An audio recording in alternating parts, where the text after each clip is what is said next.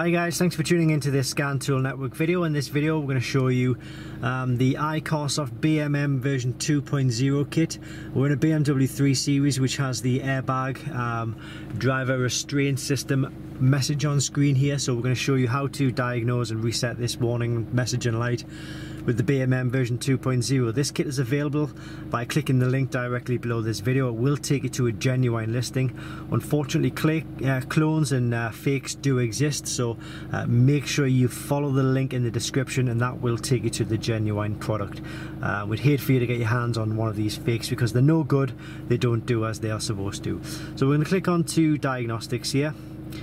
Click onto diagnostics and click onto BMW. We've got this plugged into the diagnostic port and we're going to go through and select the airbag system. So just follow exactly as I'm doing and we'll go to scroll down. You can see it's got 103 potential systems that this tool can connect to. On this one, this is what we want, the SRS supplemental inflatable restraint system. So click OK to that. Click on fault code. And it's giving us 3 fault codes. This is one of 3.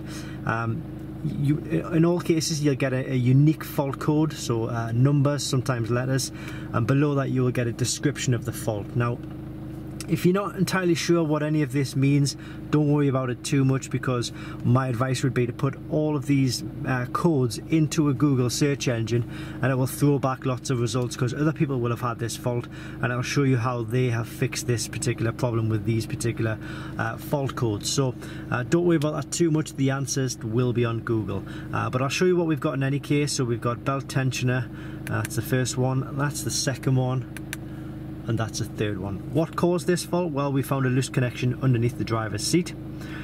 So to get rid of this, and in your case, maybe if you've got a loose connection or you need to replace a sensor somewhere along the line, once you've fixed the fault, or if it's an intermittent fault, or you've just simply knocked the airbag light on by accident, just go to clear fault memory and click OK. OK or enter will do. When I do this, just keep one eye on the airbag light and the message there.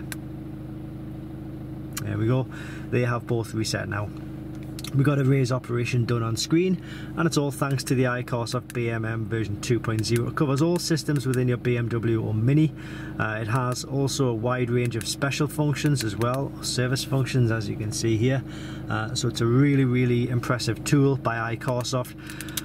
But as I say, use the link in the description below this video, because that will take you to the genuine product. I'd hate for somebody to get their hands on one of these fake or clone tools, because they are destroying the industry. Anyway, enough on that. Thanks for watching, and I hope this helps.